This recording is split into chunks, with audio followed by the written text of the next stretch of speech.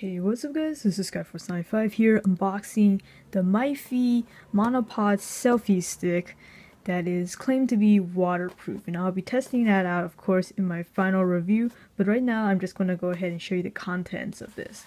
And fortunately I was able to get this product for free for reviewing purposes, but as usual I promise to give my thorough and unbiased review of this.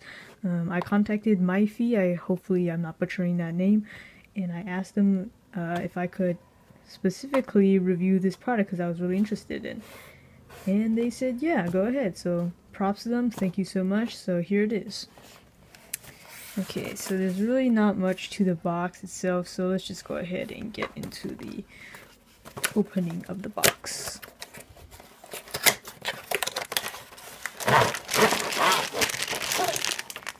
Okay, so here's the whole Monopod selfie stick. I prefer Monopod because I really don't want to be one of those obnoxious people sticking this around in public. But as you can tell, it's much bigger than what you would usually hold for a selfie stick, because this is meant to be used for more extreme purposes. You can mount a GoPro in addition to your phones that you would usually mount this with. Okay, so that's done. Let's see what else comes in here. Okay, so here's all the contents. We've got a strap so you can hold on to the stick. This I assume is the mount for the remote, which is right here. And this is a GoPro mount, and currently I don't own a GoPro, but I do plan on getting one, so when I do get one I will post pictures on my Facebook. Like my Facebook page so you can follow my posts if I ever do that. Alright. Let me just take this out of the packaging since this is an unboxing video after all. Alright, so here's the remotes.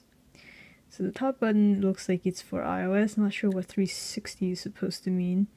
And the bottom one's for Android.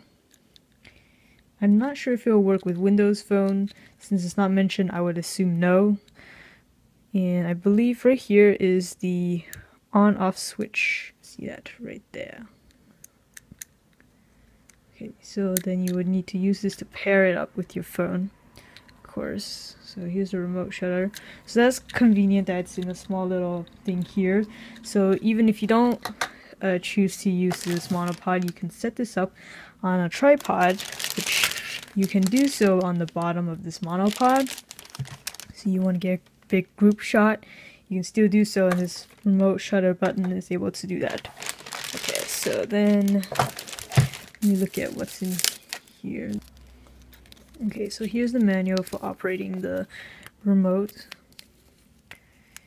Just quickly show you guys what it looks like. So it shows you how to pair it with your phone.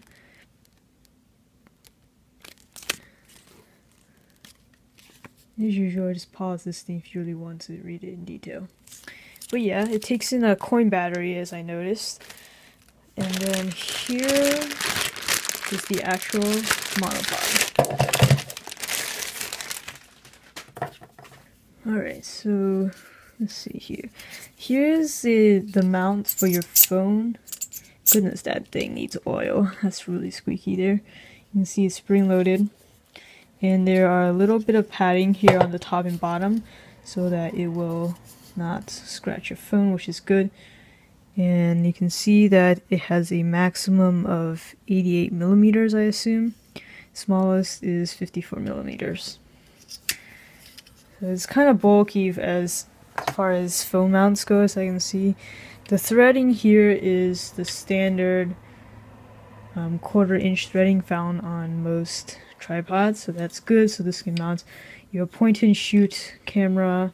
I guess you can mount some mirrorless cameras. I'm not sure about DSLRs because it's pretty strong. I think it's pretty strong though. It's aluminum, but you don't want to spend a cheap monopod, for mounting your DSLRs. So anyways, here is what they say a selfie mirror. And then that's convenient. You can just use this to screw it in to your phone. And then let's see here. This is to adjust the angle. You can lock it in place.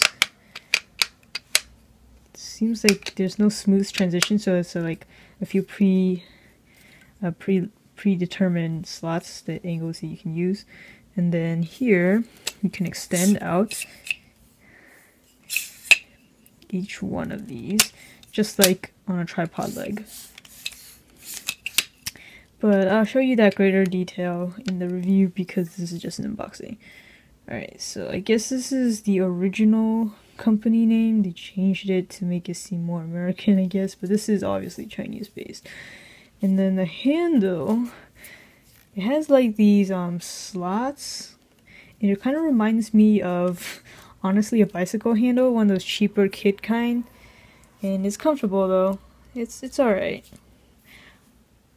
Since it's slots, I'm kind of worried if it'll build up mold or something if you're constantly one of those people who use this in watery conditions. But anyways. And we also have another strap here. I'm not sure why.